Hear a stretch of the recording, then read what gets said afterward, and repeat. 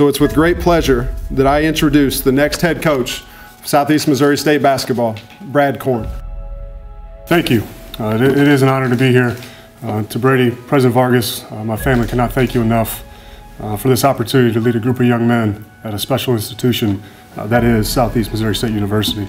We will be defined by the commitment and the pillars and the cornerstones of our program. Character, who we are when no one is watching.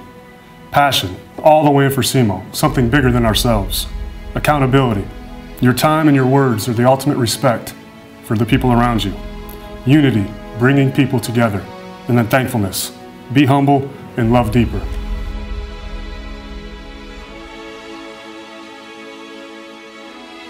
Every player deserves to have the best possible experience of becoming a champion. While we pursue that expectation, it will not be because of one person, one coach, one player, one practice, one game, or one day. It will be because of the people and what we put of one day on top of the next day on top of the next day.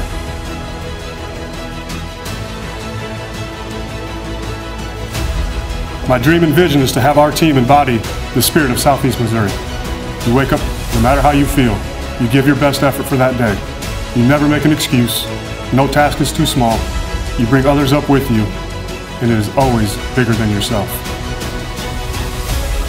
I'm not going to be perfect, and neither will our staff, neither will our team. But together, we can bring that joy that SEMO basketball deserves.